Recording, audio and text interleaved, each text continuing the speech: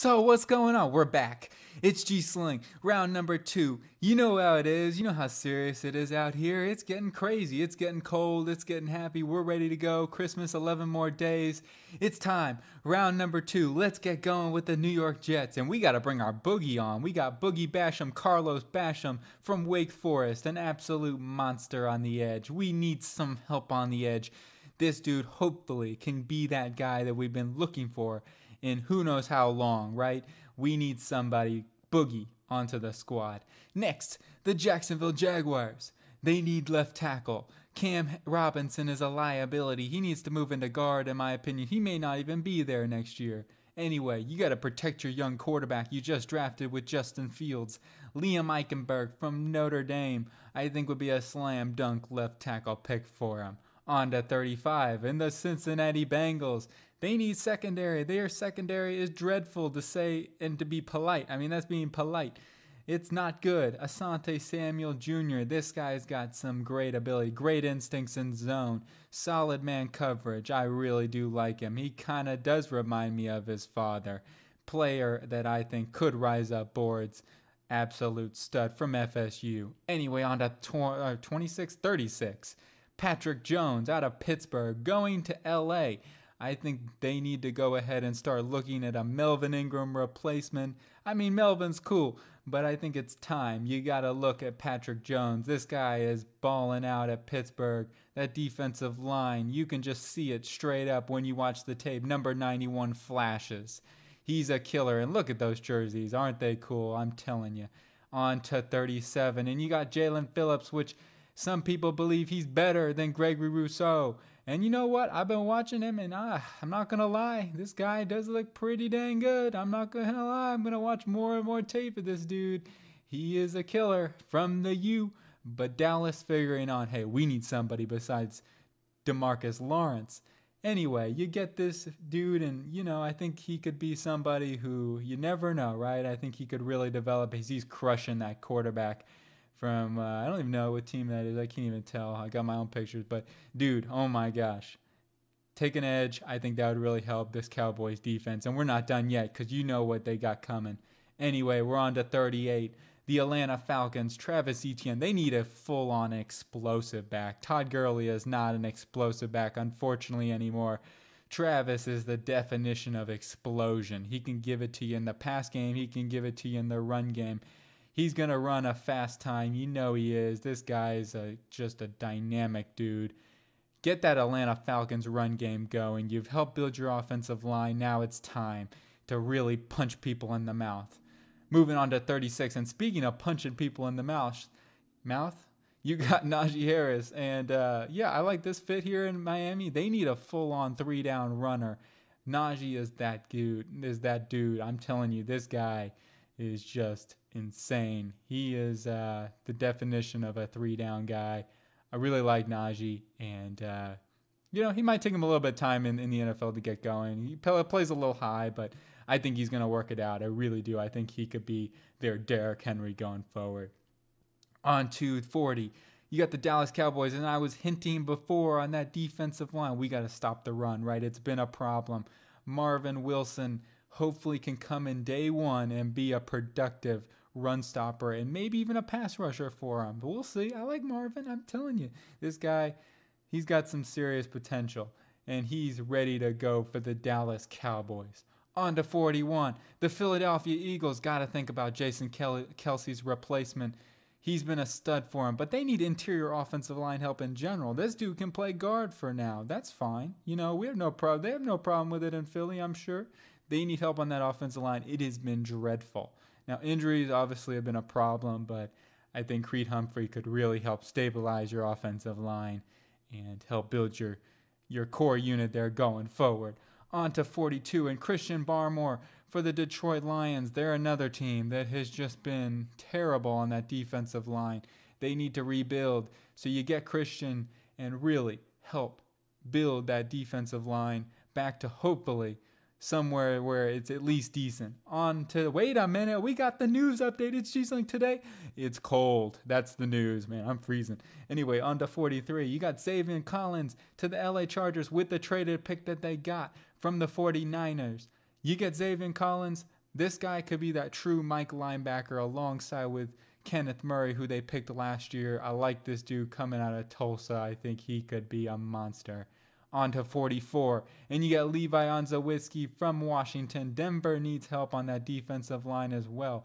They're still looking to rebuild. This dude could play 3 tech for him. I really like him. Maybe even 4-eye. We'll see. He could be a real monster and a problem. He's a wrecker. He's a mean streak ready to happen. On to 45, Chris Olave, the Giants. I told you earlier in the first round we were hinting at a receiver. Chris Olave, this guy can just play football. Reminds me of a T. Higgins sort of dude. Isn't going to test crazy, but he knows how to play football. He's fast in pads. And from The Ohio State University, this guy's everything you look for from a receiver. Well, you know what I'm saying. He's a stud. On to 46, Darian Kendrick. The Jaguars still trying to address the secondary because it's been such a big problem. They can't stop nobody. They couldn't stop the Jets probably if they played them. And that's interesting. So moving on to 47, you got Kyle Trask. The Bears finally take a quarterback. They get Kyle Trask in the second round. He falls, right? There's going to be one quarterback that falls. I'm telling you, whether you believe it or not, it's going to be one guy who falls. In this mock, we got Kyle Trask falling. We'll see if it happens. But going to the Bears, I hope the Bears fans, can get their quarterback and, go from there. Because they got a team that can really win. It's just they need their quarterback. We're on to 48. And it's Baby Gronk. He kind of even looks like Gronk. And maybe that's why they call him Baby Gronk. They didn't get their tight end in the first round. They avoided Kyle Pitts. But you know what? Baby Gronk is that dude. I think Pat has everything that the Patriots look for and actually is maybe even a better fit for him in their system. So you get Trey Lance, you get Baby Gronk. I think this would be insane for them. On to 49. You get Zion Johnson, which I was trying to think, okay, as a Vegas Raiders person, who do I pick? Because they always throw wrenches in those mock drafts. I'm telling you. So I had to figure on, okay, who would be somebody I wouldn't guess them picking, but maybe just enough. So I'm like, this dude seems like it from Boston College. And yeah, I like it. So he's a good guard. And, Boston College has been churning out. I mean, they're just crazy at churning out guards and offensive linemen in general. So I like Zion here to the Oakland Raiders, who need to rebuild their offensive line as well. It's been a problem for them. Get their run game going and build on that group. Anyway, on to 50. You got Trey Smith. This is another team that has struggled with guard, right? They just haven't, ever since Marshall Yonda left, they haven't been the same running, right? They need to replace Ben Powers, and I'm thinking of the other guy. I'm going blank on his name, but Bradley Boozman, is it? I think it's Bradley Boozman, right? Yes. Okay. Yeah, both guys need to have been struggling this year for him. They need a replacement. Trey Smith is that definition of a badass. He can come in and be a beast and help that run game get back to what they were. Alongside Rashad Bateman, this offense might be scary next year. On to 51, and the Washington football team need to continue to build their offensive line as well. So they say, hey, let's go get Alex Leatherwood. I realize Cornelius Lucas has not been bad, actually, at left tackle. I think you can move, whether Morgan Moses is going to be there long term. I don't know. I forget if he's a free agent or not. We'll break that fully down in their full mock draft. But I think this would be a good fit for him. They could play him at guard or whatever. They just need help on that offensive line, help build that group out, and you go from there. On to 52, and Jalen Tymon for the Arizona Cardinals. This is another team that needs to rebuild their defensive line. So you start out by getting Jalen, and as you can see, he's got the fists up. I'm ready to go and help build that group there. 53, you got Chaz Surratt from North Carolina. This guy's one of those dudes I think could fit into this system. Can play kind of, I think he could play in, this hybrid sort of role. And, that North Carolina defense, honestly, their offensive line too is one of them. But this team's really surprised me with some areas that they've really got some good players on this roster. But, they're cool helmets too. Anyway, get Chaz. I think that would really help out your linebacking group and help Jerome Baker. Hopefully, Jerome Baker can step up, man. He needs to play a little bit better. Come on, Jerome. I thought you were going to play anyway, but go from there. On to 54, you got Jordan Davis from Georgia onto the Tampa Bay Bucks because I think you got to continue adding Nakamaka Sue could be gone, right? So add another dude who could play 3 tech for him. And hopefully Vita Vea comes back healthy, and you got somebody there with some power. On to 55. The Jets need help at receiver. Elijah Moore. He's got more than what the Jets have right now at receiver. This guy is a beast, in my opinion, in the slot. Now, I get it. You got Jamison Crowder, but you know what? You got to get their best receiver. Elijah Moore is a good separator, good route runner. He just has, nobody can tackle this guy either in open space. He is a beast. I like him a lot. On to 56, Dylan Moses to the Tennessee Titans, trying to stop the run, help stop the run. You got to stop the run in this division versus the Colts. And, you know, hey, Dylan Moses is that thumper. They've been looking for a thumper. I get it. You know, you got Rashawn, going blank on his name. You know what I'm talking about. Going blank on his name. I'll remember it in a second. But go ahead and get another linebacker. Really, really help this group out. You need some more help there and stopping the run. On to 57. And Stanford corner to the Seattle Seahawks. That's an interesting one, right? I've never heard that one before. Paulson Adebo, I think this dude has some serious potential. We'll see how he tested the combine, right? I think he could be a 4.6, high 4.5 guy, depending. I don't know. We'll have to wait and see. But that's why he could fall. He could even fall into the third round. Going to have to really see what he does in those athletic scores, because you know how the combine is. If you score a 4.6, you're automatically terrible. Yeah, ask Richard Sherman. But anyway, moving on now. Wait a second. It's happy birthday. Happy birthday, DK. It's your birthday. The Jets should have drafted you. But, oh well, happy birthday. DK Metcalf, you are a beast. Sorry, my singing is terrible. You can skip that. Please skip it. Anyway, on to 58. Andre Cisco. This dude is insane. One of maybe my favorite free safety in the entire draft from Syracuse. They're going to let John Johnson go probably. They won't be able to pay nobody. Andre Cisco is an upgrade in my view. This guy is a hawk. Literally a hawk. Tony Hawk. Better than Tony Hawk. Anyway, Andre Cisco is a monster. I like him a lot. Keep watching film on this guy. I love him. Oh, man, he's insane. On to 59, Tyson Campbell from Georgia. The Browns need corner help bad besides Denzel Ward. Tyson Campbell has the upside. We'll see. He's got to improve his technique. But we're going to take Tyson Campbell at 59. We need some more help at corner. Letting Terrence Marshall go. And, Terrence Mitchell.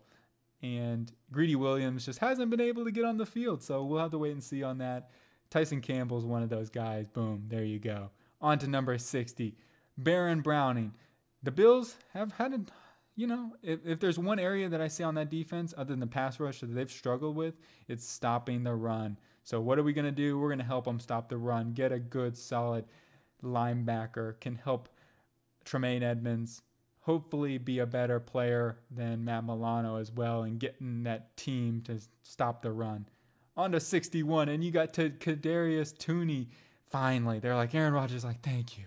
Thank you, Lord, please. Oh, my gosh. You got me a receiver. Kadarius Toney is going to keep rising. He's rising up boards. He is explosive. This guy they call him the human joystick for a reason. He's that dude in this draft. He can be a big help to this team and Aaron Rodgers. On to 62, Javonte Williams. You're thinking, wait, what about Benny Snell or, McFarland, Anthony McFarland? You know what? I don't know. We'll have to wait and see. I just don't think those are the guys. I don't know. We'll see. I like Javonte Williams. To me, he's a perfect fit for him. He just screams the Pittsburgh Steeler running back. He's got good vision and just that straight power to speed. I think he'd be an immediate upgrade. I think they're probably going to let James Conner go. So get yourself a good stud running back. They haven't taken a running back high in the second round since Le'Veon Bell. So go ahead and get Javonte Williams. That North Carolina run game is insane. On to 63, Darius Stills to the New Orleans Saints. They could let Sheldon Rankins go, so I see this dude coming in and being an immediate replacement from West Virginia. This guy's a monster, a wrecker up the middle, can really bring some help onto that defensive, even though they've already been pretty good on that defensive line. But, hey, they got to figure on, we got to replace Sheldon Rankins, so there you go. Now the last pick. Javian Holland to the Kansas City Chiefs, who are going to probably lose Daniel Sorensen. So they figure, hey, we need another, a strong safety. We need somebody who can play, help us out quite a bit with the Honey Badger And Javian Holland could be that guy for him. So, dude, Oregon needs to go back to the old uniforms. I'm tired of all the crazy uniforms. They need to go back. Oh, the crazy uniforms are cool, but they go back to the old Joey Harrington days, man. I'm telling you. Anyway, I hope you guys did enjoy the mock draft and everything. Let me know what you think on the, the feedback and everything. Agree, disagree. Totally understand. Some of these picks might be a little bit crazy, but hope you did enjoy and everything. Like I said, my name's G Sling. I hope you have a great day, and I'll be talking to you really soon. You're going to be like, oh my God, he's coming back again. Anyway, I hope you have a good one. I'll talk to you soon.